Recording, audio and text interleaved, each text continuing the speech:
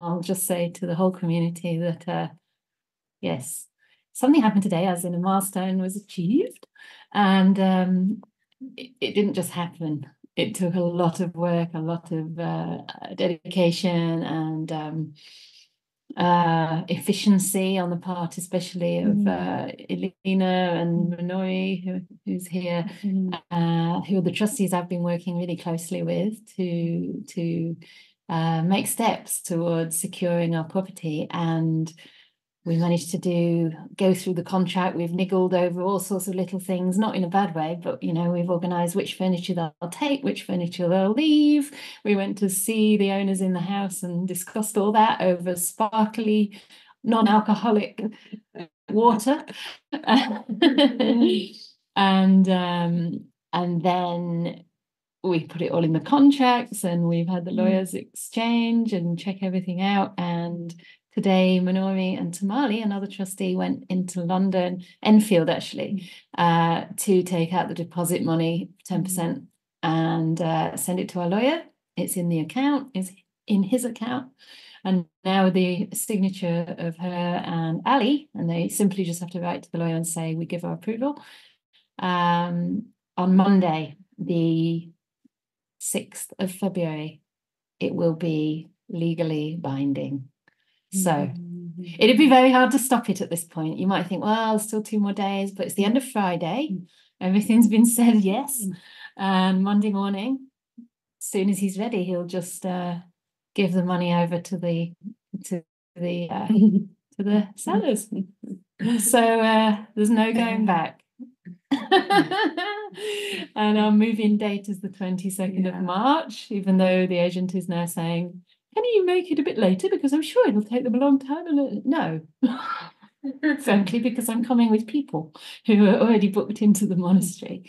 So that is the news, and it's rather auspicious that everything's just fallen together amazingly, because Alina was actually planning to stay with me at this time anyway, but it just so happens she was here while we were doing this for the last 3 days. So we've just been, engaged constantly from early morning till late at night. And it just so happens that today's Sutta discussion is on establishing an equitable society. So it all feels very nice, because that's exactly what we're about to do. And hopefully the extra space is going to make it extra inclusive and extra inviting for all kinds of people. And I think that's what equity really means, isn't it? It means equal. And it means that people have fair and equal opportunities, no matter what their religion, gender, race.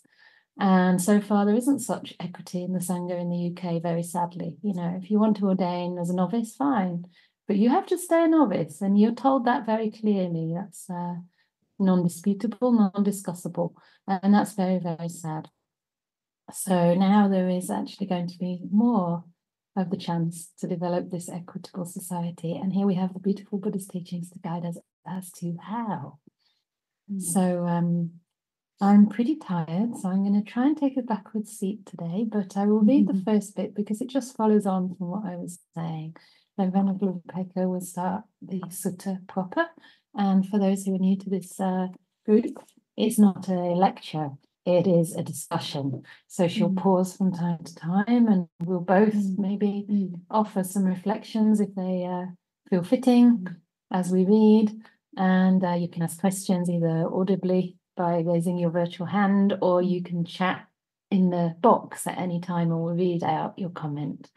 So it's lovely to hear from all of you. That really is what brings it alive, because it's just remarkable how these Buddhist teachings are as applicable, if not even more applicable in terms of their need today in our societies now. And that's why when the Buddha taught, his teachings were known as akaliko, timeless and relevant. And everything he said then applies to society now. Maybe slightly different descriptions and examples that he uses, but we'll see how we can apply it to ourselves. Yes. Shall I? Yeah. So we're on the last chapter, it's page 165. In the last part of this anthology, we move from the intentional community to the natural community, proceeding from the family to the larger society, and then to the state. The texts included here reveal the pragmatic astuteness of the Buddha's wisdom, his ability to address practical issues with uncanny insight and directness. Although he had adopted the life of a samana, a renunciant, who stood outside all social institutions, from the distance he looked back into the social institutions of his time and suggested ideals and arrangements to promote the spiritual, psychological, and physical well-being of people still immersed in the confines of the world. He apparently saw that the key to a healthy society lies in the fulfillment of one's responsibilities towards others. There's an answer about responsibility right there. He regarded the social order as a tapestry of overlapping and intersecting relationships, each of which imposed on people duties with respect to those at the other pole of each relationship in which they participated. This point comes through most saliently in the first text, and that's what we'll read today, the Sigala, is it Sigalovada? Yeah, Sigalaka Avada, yeah? An excerpt from a discourse given to a young man named Sigalaka. The Buddha here treats society as constituted by 6 paired relationships. Okay, so there's 6 types. Number 1, parents and children. Number 2, husbands and wives. That I think should be adapted to say partners of any gender. Friends with each other, number 3. Number 4, employers and employees. Number 5, teachers and students. And number 6, religious teachers and lay supporters. So this is one that's often not included, isn't it, in modern society, I suppose. Mm-hmm. For each, the Buddha proposed 5, or in one case 6, duties that each should fulfill towards the others. He sees that every individual, as standing at a point where the 6 directions converge, and thus obliged to honor these directions by performing the duties inherent in the relationship. Okay, I'm going to stop there so that we can get into the sutta itself. And that will make more sense once we start to read the sutta. So, is there anything already from anybody there? Because that's already quite rich.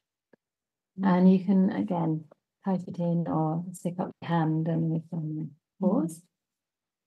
Otherwise, we'll get straight in. Okay. So this is 171. Right. So here we go. The Buddha is speaking to a young man named Sigala. And how, young man, does the noble disciple protect the 6 directions? These 6 things are to be regarded as the 6 directions. Let me stop here. But the 6 directions is probably what would have been happening is that this young man would have been doing his ritual of worshipping the 6 directions, which would have been a practice at that time in India, not knowing the reason and just kind of blindly following this ritual that has his parents would have taught him, his great-grandparents would have been doing. Anyway. Others. Oh, sorry? Only men? Well, okay. I don't know. I don't know, whoever, yes. Anyway, so the Buddha, as I'm sure you know, he often took practices that were, or even ideas that were popular in the time of in his time, and reframed them so that they were no longer just a blind ritual or just something that is just believed for itself. And so this is just a beautiful example of where he has taken a popular practice and given it meaning. A different meaning. A different meaning, yeah, a different meaning. So that's what the 6 directions would have been. This man would have been doing his early morning prostrations in the 6 directions. You mean geographical direction? Yeah, geographical directions. So, the 6 directions. The east denotes mother and father. The south denotes teachers. The west denotes wife and children. The north denotes friends and companions. The nadir, Is it up? nadir denotes Oh, servants. down. Oh, servants, workers, and helpers. The zenith denotes ascetics and Brahmins. These are all the different relationships that one could have in that time and probably even today, really. There are 5 ways in which a son should minister, son or daughter should minister to his mother and father as the eastern direction. So how does the Buddha say that a child should how a child should relate to his parents? He should think, having been supported by them, I will support them. I will perform their duties for them. I will keep up the family tradition. I will be worthy of my heritage. After my parents' death, I will distribute gifts on their behalf. And there are 5 ways. Yes, that will stop there. Do that Do the whole thing. I think so. And there are 5 ways in which parents, so ministered by their child, as the eastern direction, will reciprocate. They will restrain him from or her from evil, support him or her in doing good, teach him or her some skill, find him or her a suitable wife, and in due time hand over their inheritance to him or her. In this way, the eastern direction is covered, making it secure and free from peril. So, family relationships. Yeah. Does anyone have a family relationship that is free from peril, covered and secure? Yeah. So we'll stop here and see if there's anyone has anything to say. There's a lot here because all of us have good and bad relationships with our parents. Sometimes both.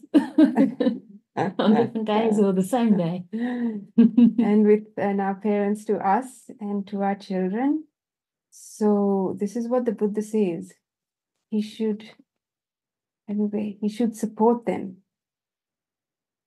He would perform their duties. Keep up the family tradition. Yeah. Is it relevant?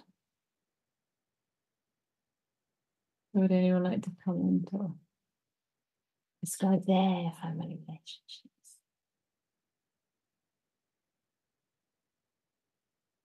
You're all very quiet. Amazing.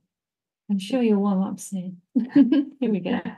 We'll come to Kalaya. I'll do the unmuting. It's easier that way. I was just going to share that I living with and caring for my elderly parents right now. This is definitely helpful to hear. I'm not sure what the those family duties might refer to, possibly like paying bills and correspondence and neighbor relationships, possibly.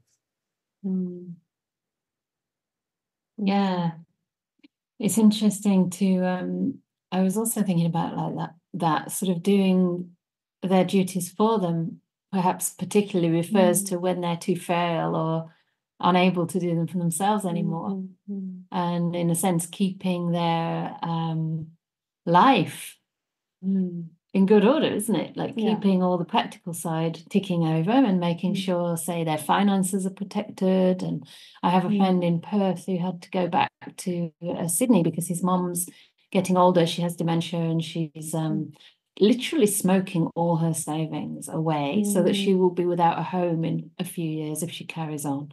I didn't know cigarettes were that expensive, but she's smoking like 100 a day. And she has no idea what she's doing. So he's gone over to get power of attorney on the accounts. And he has to be there indefinitely. He was actually at anyway, I won't say exactly where he was, but it was a big lifestyle change, put it that way.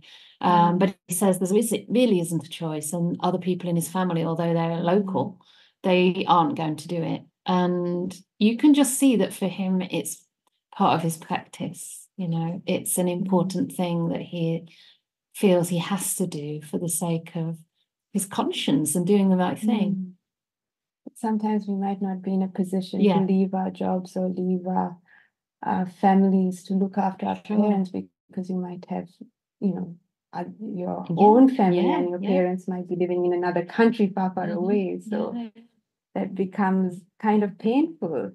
It might be, but then if you are able to, rejoicing in that opportunity and not judging yourself if you can't, right? I mean, it would be painful, but I'm sure there's things you can still do. Yeah. Because part of the duty would also be emotional support, wouldn't it? And just checking in. It's not quite the same on Zoom as it is on. It's not the same, but it's certainly better than it used to be if you are on the other side of that. Yes. Okay, Shirley says, if the family tradition is bad, such as thieving, surely one should not uphold these traditions. And Shirley says, and what happens? It's another one. Sorry, I thought it was also Shirley. No, good point, Shirley. Point to Shirley's point first. Yes. So, that would be a bit difficult if your family is, but I think you'd use your discernment there, and the question then would be like to bring your parents on a good path, because the Buddha said that, you know, one of the most wonderful things, in fact, the most wonderful way to pay back our parents, the only way, other than carrying them on your shoulder, literally for I don't know how far, is to teach them the Dhamma. But I love that analogy of carrying them on your shoulder, because whether it actually means literally or not, that is heavy, right? That is challenging, as Kilaya said. Kilaya. It's challenging. And yet the Buddha's praising it. He's saying you do everything you possibly can, because without your parents, you wouldn't be here. But I think, you know, the only way you can really start to repay the debt of gratitude for having a life is to help them come closer to the Dhamma. And if you feel that it's not possible because they're not receptive, don't worry. Just by exhibiting qualities of the Dhamma, that is helping them come in contact. If you're practicing the Dhamma and they're in contact with you, they are closer to the Dhamma. What do you think? Well, sometimes it's difficult because most people aren't really interested in the Dhamma. They just want to watch TV and go out to dinner and drink wine and shout about politics. But that's not so far removed. I mean, I think you can do all that and still develop kindness and generosity. Benefit from having a son or daughter who practices, because even if they can't yet accept it, I mean, their lives are made better for it. They don't know that. How do you know? I don't believe that. We disagree sometimes. That's good, isn't it? They don't show it. My parents didn't show it for a long time, but now they've had Ajahn Brahm round to the house and they were talking very animatedly for hours, actually. I've never seen Ajahn Brahm so engaged in anybody's house, except when we went to his cousin, it was similar. And they've had Ajahn Brahmali twice. Right. And over time, they came closer, you know. Yeah. But anyway, we should probably respond more to the people here. Do you want to go for Okay. Okay. And what happens if someone is from a family where their parents have abused them or abandoned them? I think Alice has something very beautiful to say about this.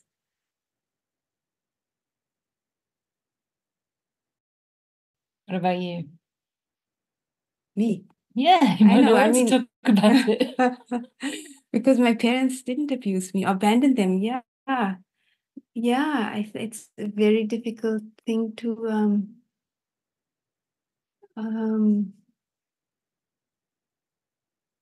deal with. Yes, I can only empathize, but I think the question is more, do you still have a duty? You would have a duty. Would you? I guess you would do it to the best of your ability from a place where you feel not, how do you say, from a difficult place. How do you say that? You mean you could do it so long as it doesn't harm you? Yeah, it's just a bit hard. It's a bit hard. Shall we go to some questions from here? Okay. Diana? Hi. Hi, Venerable Chanda. Hi, Venerable Pekka. It's so nice to see you. I really appreciate the little explanation you gave at the beginning, Venerable Upeka, about the ritual of kind of worshiping or giving honor to the 6 directions. And then the Buddha's giving his, well, here's how you really do it. I know some other stories similar to that where he's like, well, here's how you really do this or do that and what it means. But basically, what I'm getting from this so far is that Bhikkhu Bodhi explained what the 6 different relationships are. And the first one is parents and children, and they're both a two-way street. So the Buddha here is telling us what how a child should minister to the parent, and then how a parent should minister to a child. Like, what's the proper way? And when I saw this list, and you were reading the way that the parents should reciprocate, I'm like, oh, well, my parents didn't do this, they didn't do that, they didn't do that one, and they didn't do that one. So just to Shell's point in the last question, like, I don't think it may impact what I owe them or not. They've both passed away now anyways, but to me it's more of a issue of oh, my parents did not fulfill their duty, period. Like, and it just kind of puts it there in a dispassionate way. And of course, if there's damage done and abuse and things like that, we have to recover from that and get help for that and so forth. But the bottom line is that they didn't do their duty, and in a way that kind of exonerates the child, like from feeling guilty or feeling if only I had done something different. It's like, no, that was their duty and they didn't fulfill it. And it's kind of lovely in a way to just have that release of responsibility on the child for how the parent behaved. If that makes sense. Yeah, and it's interesting because when you actually look more closely at the words, it does say, having been supported by them, I will support them. So there's this sense of gratitude. It's coming from a sort of sense of, I appreciate what they gave me, I'll give what I can to them. whereas some of the other things are not necessarily based on that. For example, after my parents' deaths, I will distribute gifts on their behalf. This could be done by anybody, regardless of how the parents treated you. But I think there are some things that will be elicited by a sense of gratitude and a sense of what's appropriate. And I mean, the Buddha never encouraged us to move into harmful situations. He still said we should associate with the wise. So there might be ways of serving from a distance or in a way that is, you know, even someone said in the chat, perhaps our duty can be to forgive, you know, not to have ill will towards the person mentally. So I just want to come to the chat and pick up some other comments. So, yeah, Kilaya's offering another point from the Anguttara 3. 3 things prescribed by the wise, prescribed by good people. Number 1, giving. Number 2, the going forth. So that's the teacher and follower, if you like, relationship. I don't know how they call it here, teacher and student. And attending upon one's mother and father. So again, in a way that's appropriate. So someone else is saying, I didn't get on with, yeah, but we're not meant to say people's names live. Right. I see. Yeah, for the recording. Right. I didn't get on with my parents at all as a child, but about the age of 8, from about the age of 8, but now in my 60s, I find myself with a deep sense of gratitude that at least they gave me life. Yeah, that's wonderful. In that sense, I guess it also shows that we can still serve our parents. I mean, that's why I pointed out the one about gifts after, you know, after their deaths. And one of those gifts can be that we develop those feelings towards them and wish them well. Should we go to the chat? I mean, Yes. all right. I'll just go to Shelley because I trashed it in order. Shelley, have you received your message to unmute? Okay. I just wanted to share a bit of experience as a social worker. Oh, yeah. And I worked in fostering and adoption for many years, and I came across many children who had been really badly treated by their parents. And nearly all of them loved their parents. There was one family, I think there was only one that stuck in my mind, where they hated their parents, and those parents had been really, really cruel. And those children were so damaged, they just couldn't do any of this. Yeah. And it's a sad situation that sometimes the lack of care by the parents is so bad. They just haven't fulfilled their, you know, Right. yeah, maybe they've given birth to them, they've fed them, they've not, you know, but the children are so damaged they can't do it. But with most of them, there's some love there. They want to give something. They may, you know, so it's interesting that most of them love them, but then some of them, because they haven't had the care, they just can't do it. Even well, and I think, yeah, absolutely. And I think the Buddha never said to neglect ourselves, right? I mean, he was trying to teach non-self from to help us also understand that to look at things more objectively, right? So if you look at a situation where, okay, the parents are harming another and that other person is actually at that moment being harmed, then objectively, the first person you need to help is the person being harmed. Absolutely. I think in that case, the child's responsibility is towards themselves, not towards the abuser at all. Not at that stage, you know. And yeah, trusting that you still have goodwill towards the parent, maybe not all the time, but trusting that that may come if you do the work of, you know, healing, because we can't just neglect our own pain and look out for another person. That's actually a way to get into abuse, isn't it? Yeah, but the nice thing about this sutta is that it's reciprocal. It's actually saying, yes, parents do have responsibilities to their children, and sometimes other suttas don't mention that. So, but you know, just my experience that sometimes kids are so damaged that you sort of even wonder in this lifetime whether they'll ever heal, and it's very sad. Yeah, that's right. It's good. I know. You there, Manori? Yeah. So it's a very difficult situation at the, with people like, what Shirley described. But if you are at some kind of a place in the Buddhist path, maybe that is kind of a way of you practicing your Brahma Viharas. Can you be at least kind in mind to them, or at least upekka, like the neutrality without hating? So so that is kind of it is a path.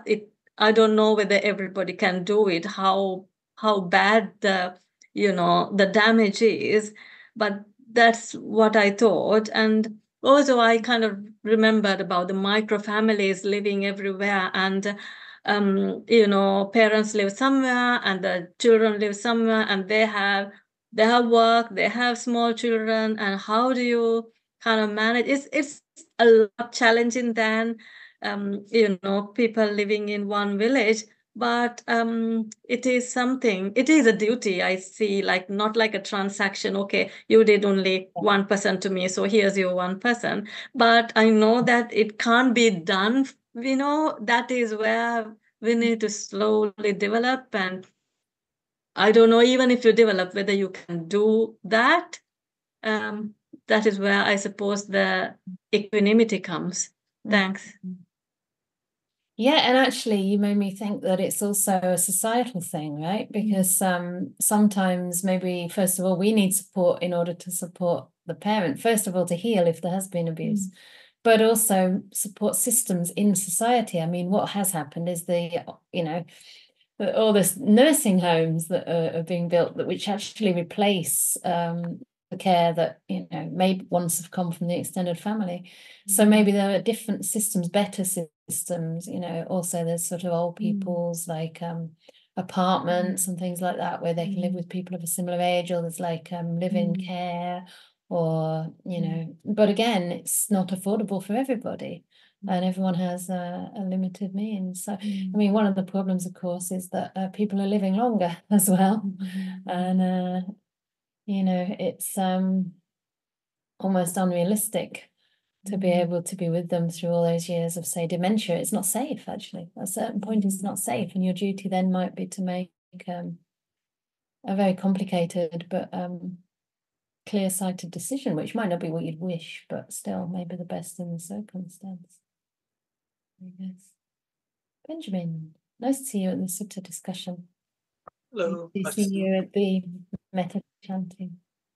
So I had one small thing to add on a point about children who'd been abused or abandoned, which is, I think, it's very significant that it does say first one should think, having been supported by them, I will support them. And you talked a bit about that, but I was thinking also that could imply that these are not one's duties necessarily to one's birth parents. They're one's duties to the people who have supported you growing up. So it could be that this could apply to others than one's birth parents. But the main thing I was sort of thinking about is I can't quite get my head around this keep up the family tradition business. Maybe because I don't have a family tradition as such that I've noticed, but I can't quite decide what that could mean. And it also seems a bit of an outlier in this list. Thinking about, I completely agree. If you think about the way the Buddha talks about karma and things, one gets born into a family because of sort of force of habit. That is the kind of people one's been involved with over lifetimes and lifetimes. And keeping up a family tradition seems to me like it could be just reinforcing that habitual karma rather than breaking out of the cycle. And the Buddha also had to be in keeping what was, in society at that time acceptable. So he couldn't. He had to honor that as well. I don't think he had to honor it, but I don't think it was just acceptable. It was actually the way the society worked. Well, that's one thing I was thinking about. I was wondering if there is some specific historical context. I think so, I mean, in those days, society was organized into kind of different, different castes, but not necessarily discriminative, where people, among those castes, there'd be tiny, tiny subcastes as well. And you'd be born into a chain of, say, carpenters or merchants or Brahmins. And And it kind of worked in a way to organize everybody. So it was quite uncommon, I think, that you would leave that tradition. It was seen as kind of, maybe it was seen as comic, although I don't know that the Buddha said that it was. But I think it was more a social organization that just seemed to work. But I mean, we don't live in those days, so we don't really know how well it worked, or, you know, whether that was kind of universal. But to me, I guess I interpret it as being something around maybe performing livelihood that's in keeping with the values of the family, something like this. Something that doesn't sort of cloud their reputation or their name in some way. You know, like even today we say, oh, anyone can do what they want. You can go for whatever your chosen profession. But it's difficult, isn't it? If you've got parents who've been, say, I don't know, expecting you to follow the same sort of career that they do, and you choose to be a nun, or you choose to, I don't know, do something. Like I have a friend who was trained as a doctor, and then he decided actually that's not fulfilling. So now he's running a garden centre instead. Which happens to be his family business. It does actually happen to be his family business. That's true. But you know, they may have felt disappointed by that. So I think in a way it means kind of keeping your family honorable as well. I mean, it could be seen that way.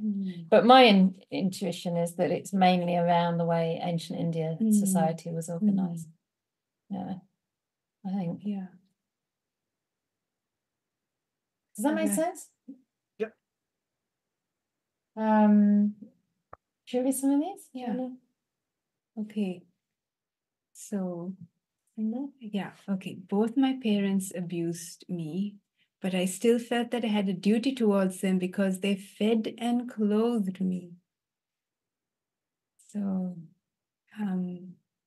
okay.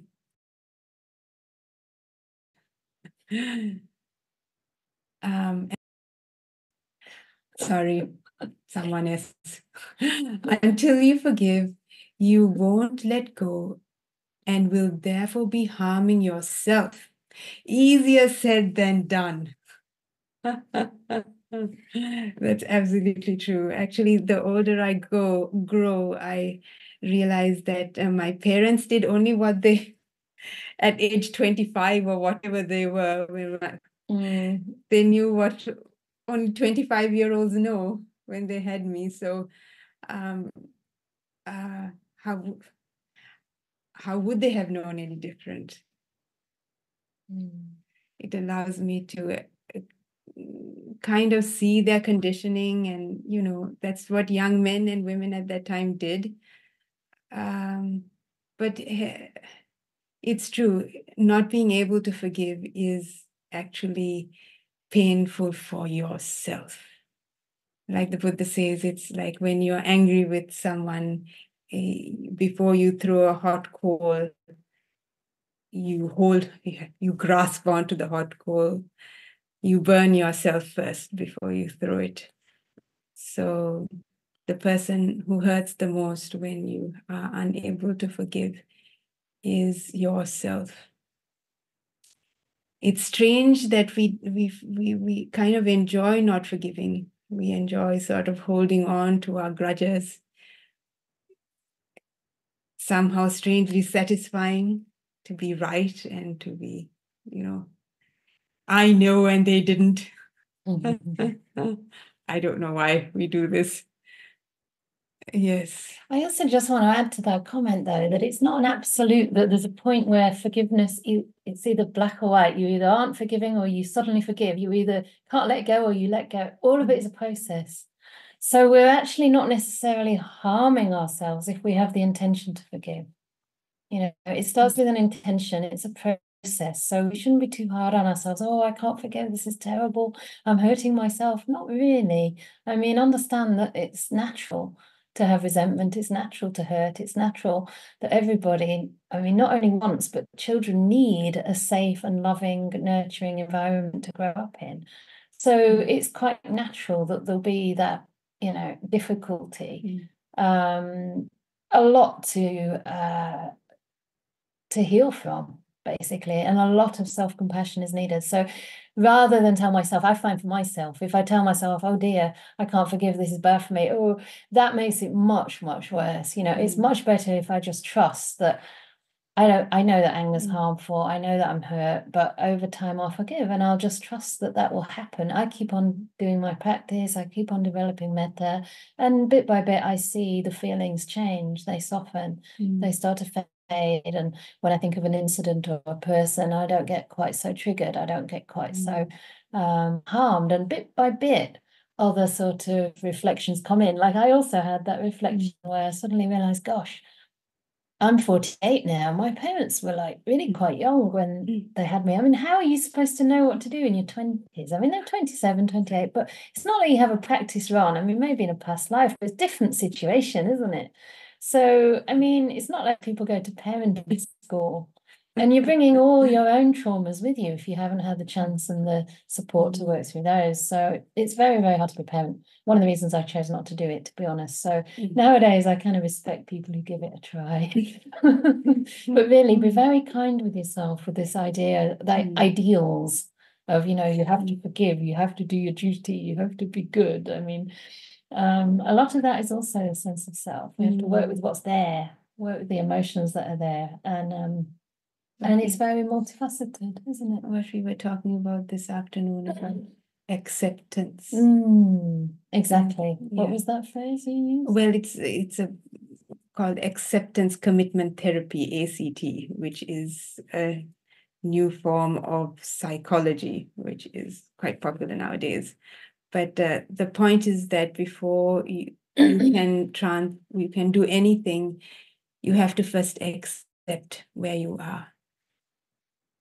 Yeah. You can't move on without accepting where you are. That's right. We've missed lots of comments here. Yeah. Is that because this one's really long? If you don't mind, I'm going to skip the ones which quote the suttas for now, because I want to really respond to individuals, and there's quite a few here. Maybe we can just read them because I didn't see them till now, and then we'll come to Liz. Family tradition might be to give dana to particular sectors. Could be. I suppose it means pick up whatever's good and virtuous in the family. I mean, you have to see all these teachings as part of a contextual whole. Everything we do has to align with the Eightfold Path as far as we can, right? We align it with the Eightfold Path. So, of course, the Buddha's never saying that family tradition should supplant basic ethics. So, yeah, that's also possible. Yeah, it's true. In Sri Lanka, family tradition means that when someone has passed away, you go to the monastery, whether you knew it was good or not, and you offer dana to the monastics. That sounds interesting. Okay. Keeping up the family tradition means getting married, having a son to continue the family line. That's a good point. It might be that sort of straightforward. And of course, sons in those days were considered, like, even now is considered, ideal to have a son. They seem to forget that if everyone has a son, there'll be no human beings. So it's kind of faulty thinking, you could say. But yeah, it could be that. Of course, the Buddha said a woman can be just as good, if not better than a man, if she's virtuous. If not better than a man, even a man. Can you imagine? Even a woman can be better than a man? Wow, amazing. Yeah, but it doesn't mean it that way. It's just to say that you can't make any such valuations based on gender or any other superficial difference between us all. Okay. So I feel there are traditions in my family, although they are hard to explain specifically. We seem to have some habits, jobs we have done generation by generation, and some attitudes. Yeah, that's a good point. Things that we might not notice as traditions, just like sometimes people think, this factor of stream winning, not being attached to rites and rituals. Everyone's not attached to rites and rituals. But when you look at the way you live, and the sort of things you allow yourself or don't allow yourself to do. We are quite ingrained in our habits. And if I do this, everything will be okay. If I don't do that, I didn't do my job today. Or, as a monastic, I shouldn't sort of explain that I need a certain type of food. And we do get we do have those, and I'm not saying they're always negative either, but some habits and jobs we've done generation by generation because we're conditioned. Right? Yes, you don't That's think of them. interesting. Yeah, How you lay the table, how you greet guests, how you so many things. Yeah, I mean, sometimes I think I sound just like my mom, or like I sound just like my mom. Yeah. Yes. But yeah, if we do pick up the good stuff, there's a lot of good stuff to pick up usually. Or at least it depends, right? It depends on the family, of course. But simple things. For example, being hospitable, or I don't know. Let's okay. I'm not sure maybe why. Just that last Okay. one. Yeah. So I'm not sure why we should be grateful for being born. Yeah. Well, yeah. You want to say anything to that? That's a good sense of humor. Might be serious. Here we are. Okay. So the next comment. I wanted to go to Liz. Okay, Is that right. okay? Yeah, I'm sure, just trying sure, to kind of. Sure. Yeah. But can I say something about that just briefly? Because I used to feel a bit like that too. Like I actually wasn't very happy to be born. Really not, especially in my teens. It's like, no, I don't want this. I don't want this ever again. This is it. This is not good. There is, well, not just not good, but there's no point is what I felt. And there's a lot of suffering and it's a big mess. But I had an instinct that there must be a reason I'm here. I mean, it's not that I saw deeply into Karma, but once I found the Dhamma, I realized that was the point. And it's being able to practice the Dhamma that makes the human life so precious. If we are in contact with the Dhamma and we do get to develop a little bit of kindness or a little bit more patience than maybe we came into this world with, or we're able to, cheer up a friend, or we're able to do some kind of livelihood that serves in any way, even just, I don't know,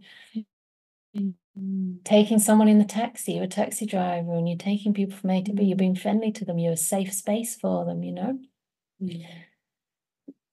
All of these things serve others. So it's not only about ourselves, it's like our lives can be of great benefit to others, even in very humble ways. And as a human being, we have a chance to reflect on exactly that kind of question and to share our understanding with others. So even if life is very difficult, you can share whatever tools and tricks you learn, or even just the sense of understanding of how difficult life can be with others. And that brings more compassion into the world. So I think it's what we do with our lives that makes them worthwhile or not. It's not so much that being born or being human or being whatever, breathing is inherently good or bad, but we can make it that way. Ajahn Brahm has this nice simile of life being like a kind of a drawing made in black pen on white paper, and it has no color. It's just an empty, like a coloring book. It's just a kind of shape,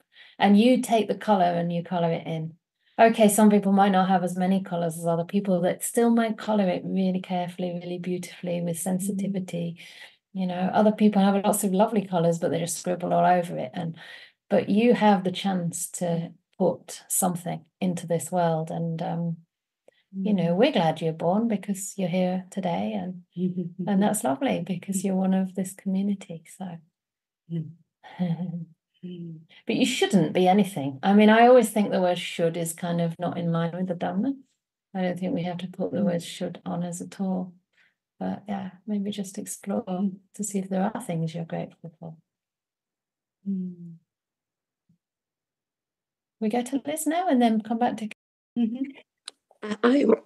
Sorry, I wanted to go back to what you were saying about forgiving is a process, because in fact it's a process which can yield a richness that you couldn't find any other way, or I couldn't find any other way. Because, well, as soon as I could, I left home, obviously, having been abused all my childhood. I got myself a backpack and I went to New Zealand. I couldn't go much further because then I would be coming back. And I worked a lot. I wasn't a Buddhist at the time, but I worked a lot at looking what damage that had done in me. And I'm nearly 70 now. I have forgiven a long time ago, but in fact, it has been a richness because I've had to do this work, or I wouldn't be alive today. And I have forgiven my parents a long time ago, and every night I share my merits with them. And I have grown a lot from that. I think, yes, I mean, I was abused in many, many ways and for many, many years. But it has made what I am now, because I've chosen how to respond to the abuse. And that is something we can do. Say, not being grateful for being born. Well, yeah, obviously. But on the other hand, if you are born, you make the most of what there is around you. And that has helped me. I became a foster mom. I've done lots of work. I was a nurse, and then I became a psychology teacher. I studied psychology because I wanted to understand. So in fact, having been abused has been a motor, an engine in my life. And I'm not saying that I don't wish, that it might have been different. I had a few less broken bones, but I've learned a lot. So it is turning negativity in something actually very positive. And the compassion for people is something which, when you've done this work, becomes automatic, because you know how it feels to suffer a lot. So being resentful, it takes time, but being resentful is not the way, or you become bitter. Thank you. That's really a moving story. And you just made me realize that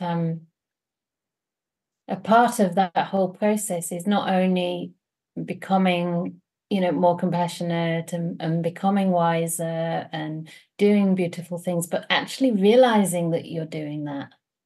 Because sometimes we might not recognize that actually we have a lot of beautiful qualities as a result of some of these things, We might just think, oh, this is terrible and I'm no good and I'm hopeless. But we can see that we're actually giving quite a bit of good into the world. So I think it's also wonderful to hear that that you're able to serve others, and that's part of the Buddha's teachings too, that we should reflect on the wonderful things we actually have to share and the goodness of our lives. So I'm glad that you are able to do both, not only serve, but know the joy that can bring you when you reflect on it. Well, actually, yeah, I lived near Amavarati because I came back from New Zealand. I lived in the UK. I lived in Luton. And I didn't know Amavarati existed. And in Ashwish Park, I saw a monk and I thought, what is that guy doing here? And that's how I discovered the Dhamma, because I was quite intrigued. But once I discovered the Dhamma, I saw... Oh, sorry. I thought that is made for me, and that in a way that was the way which prepared me to listen to the Dhamma. So it has very positive outcome. That's wonderful. Eventually. Yes, like the suffering can prepare us to hear the Dhamma, which is actually one of the first causes in the chain, from suffering to confidence to practicing the Dhamma and the joy that comes with it. Thank you for sharing. We'll come to now, because she also has Sorry, I did mention your name as well. I try not to. Okay. So You want to read it? yeah. My mother was abusive and wasn't a good parent. I didn't have a good relationship with her for most of my life and had to spend time not in contact with her. My mom grew up in an orphanage and did not learn parenting skills. Now she is 88 and having health issues, and I'm taking care of her. There's not a lot of support in the US for older people unless you are wealthy. There's no one else to help my mom but me. We have a better relationship now because of my practice. I do my best not to engage in arguments or harsh speech with her. When my mom acts in these ways, I try to take a break from her. Caring for her is not sustainable long term because I'm chronically ill and disabled myself, but I'm doing my best to help her as long as I can. Even though she wasn't a good parent, I feel that doesn't release me from taking care of her, and I sometimes feel like caring for her lovingly heals the child I was that wasn't cared for lovingly. I think it meant I feel like caring for her lovingly. Heals the child that wasn't cared for lovingly. Yes. Oh. That's beautiful. It's almost like becoming her mom in a way. Yeah. Although you're not her mom, but giving her that love she didn't receive. It's beautiful. And also remembering to give ourselves that love that we maybe didn't receive. Actually, sometimes that's also a hard ask. If you haven't received it, to then give it to yourself. Actually, what you need is to find someone else who can give it.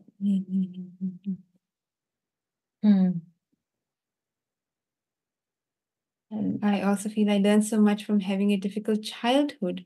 I'm so much more compassionate because of the things I've been through. Wonderful. Yeah. Yeah. Yeah. The trick is to remember that when we're going through difficult things, I find. It can be really helpful. It's one of my kind of go-to reflections if I'm going through a hard time, that this is going to bring about more compassion. If I can just stay with it, try not to reject it, try to find a beautiful way to be with it, to be tender with it, to be gentle, to be accepting, and just to trust that keeping that connection, even in times of suffering with myself, enables me to be more connected with others when they suffer too. Because you've been there, you felt that difficulty, and we all feel it. But it's so important to keep our heart open as much as we can, because the alternative is just to shut down and cut ourselves off from other people, right? When we shut down, we kind of become too scared to receive any support. Yeah. Wow, we got through like exactly two progress, but only the parent part, because that's really quite a complex and probably could be quite triggering, but certainly very provocative of thought and reflection. There's another comment. So I think a parent can love their child and do their best, but still be an awful parent. We should remember this when we think about our parents. Yeah. I remember, sorry, I've mentioned your name, but I guess it's not too personal, but I can remember you making that point at a meta class, and it struck me, actually. It struck me, because sometimes we're too harsh judges, aren't we? We're too quick to judge. We don't know what they were going through, what they were struggling with. We think that because we didn't get our needs met, that means that they didn't try, but they might have shown their loving ways that we just, we didn't understand, we didn't recognize, Different people show love differently. Some people show it by trying to fix things or problem solve. Some people show it by listening. Some people show it by providing. Some people show it just by showing up, maybe, even if they're not emotionally available. Or some people are sort of emotional, let's say, but it's not the emotion you want them to have. Like they worry, whereas you want reassurance, or You want to hear that they're proud of you, but they just say, oh, you know, keep working. Sometimes the needs don't quite match. But I guess all parents love to a degree. It's hard to imagine they don't. But on the other hand, how do we define love, you know?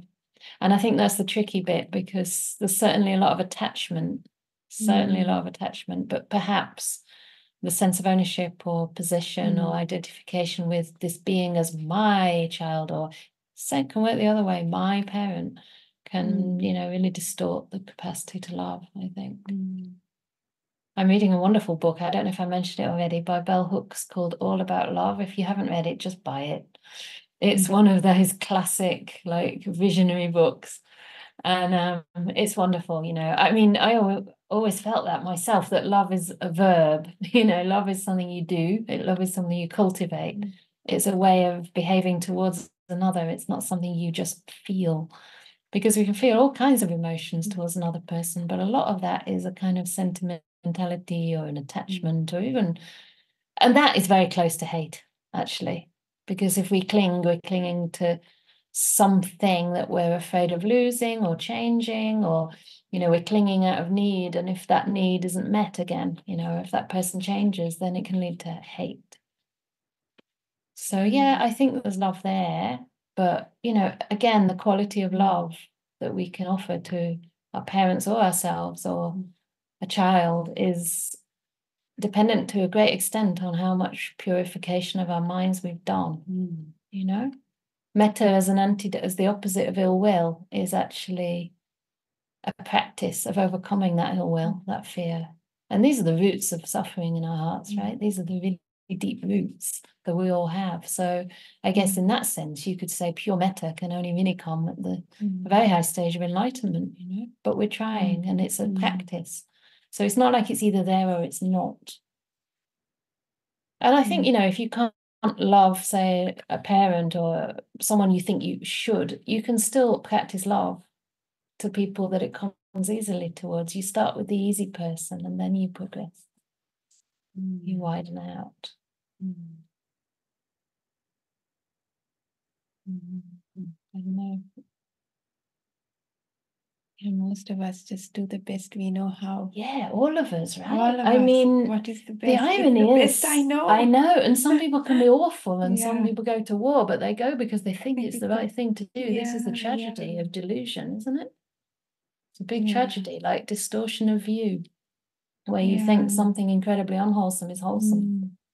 But I don't think people usually think what they're doing is wrong. Wrong. In fact, no, they don't. They're doing it because they think it's right. Yes. But you're really only doing the very best you can. Based on your conditioning. And that's why, you know, one of the factors for stream winning is hearing the words of another. It means hearing the words of someone who is enlightened. In other words, the Buddha or anyone you have that respect towards. Anyone who's at least really sincere on the path, right? And you have to have a different program put in there. Otherwise, we will follow all these traditions, including our family tradition, etc., etc. So we have to have that discernment every step of the way. And the opportunity to hear the Dhamma. I often think that's the difference, you know, between people who are, you know, just engaged in conflict. I mean, I'm thinking of wars across the world, you know, not only in the Middle East. War is war, right? I mean, in Burma, Burmese people killing Burmese people, you know, the army killing the citizens, and then all the other different ethnic groups. And I mean, it's all due to delusion and not really hearing the teachings. I mean, actually, in that country, you could say it's Buddhist, but there's a difference between hearing and understanding, you know. So if we can, that helps me have compassion. And also recognize I might not be so different if I didn't hear the teachings. You know, how do I know? I've got to keep hearing them, keep brainwashing, keep conditioning, keep, you know, moving down the right track. Yeah. And coming to groups like this and staying connected to one another, you know, so you can check out if you're thinking correctly in line with the Dhamma, or if it's gone, you know, a little bit awry. So I think that's all from us. We went. Do I have to cue the Did one person paragraph. in the room? I don't like to have to cue. Yeah, we did one paragraph. That's right. Well, we can do the next paragraph next week. And tomorrow we do some metta practice as well at 7, not 7, at 9 o'clock.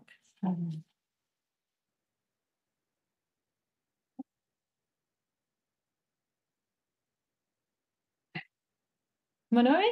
Yeah. I didn't hear you. Oh, Yeah. you can just jump in. Yeah. So, if since some of you are new, I would just remind that all these talks are given freely on donation basis and in the spirit of generosity.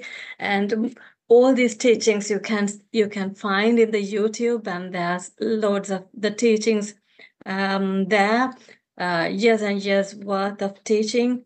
And so with your generosity, Anukampa Bhikkhuni Project can provide all these Dhamma talks and the teachings, and also create a place in the UK for any woman, from anywhere, not only UK, to come and practice. In the due course, come and practice and be a nun if you want. And so that opportunity is only available in the UK by Anukampa Bhikkhuni Project. So that is what you can be part of this community. And these days the main needs are providing food, because as you know, that Venerable Chanda told that it is in the coming weeks the Vihara is moving into a bigger board, but that comes with some challenges where it is not close to the supermarkets. And so there is a method of getting the food, and there is a WhatsApp group called Anukampa Food at the Ready. And if you want to, get into that group, you can email team at Anukampa Project. I'm just copying the link and putting it here. And also there is a list of needed items in the website. And if you live far away, you can have a look at the needed items and contribute for that as well.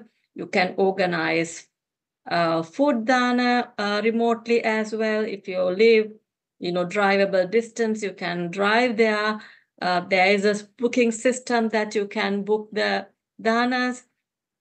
And the final thing is, since we are going to this bigger board, there will be different costs, much different to the terraced semi-detached house that we have in Oxford now.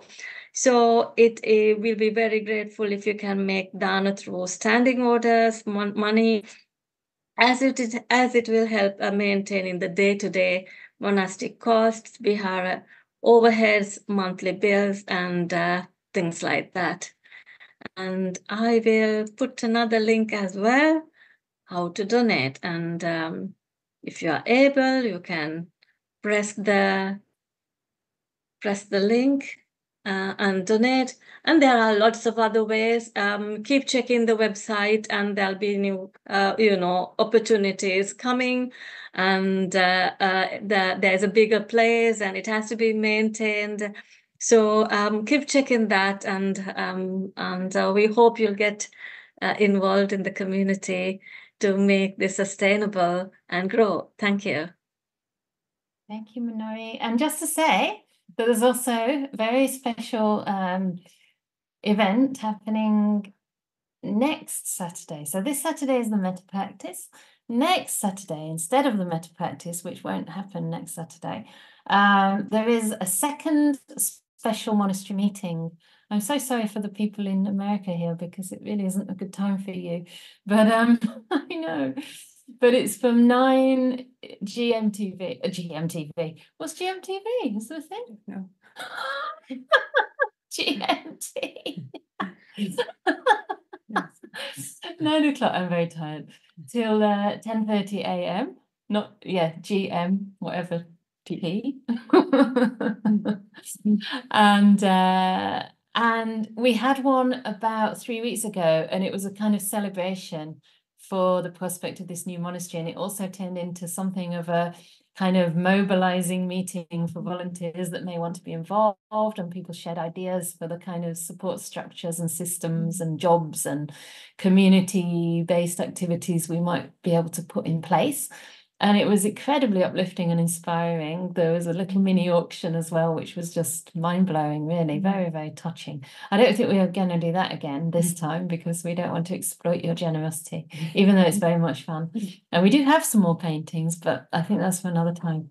But this time it's slightly shorter, and we'll start with a guided meditation from Ajahn Brahm again. And then, hi, Timmy, it's Timmy Hendricks. It is. Hey, I love Timmy. I've met him twice. Anyway, that's just the dog, Timmy Hendricks.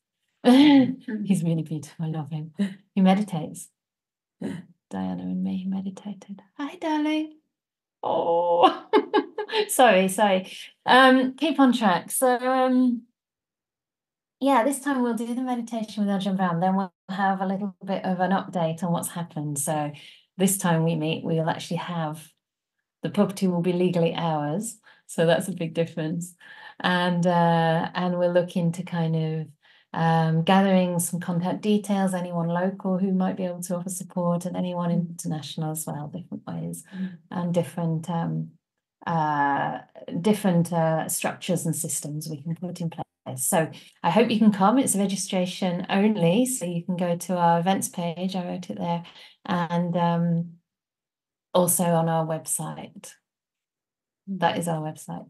Newsletter as well. Anyway, before I completely say something stupid, and also the battery is running low on the computer as well as in my body, I think we better say goodbye, and maybe see you tomorrow. Yeah, and we'll both be there, or maybe you'll do it even. Would you like to do the metta? Would you like Venerable Pekka to do a guided metta tomorrow?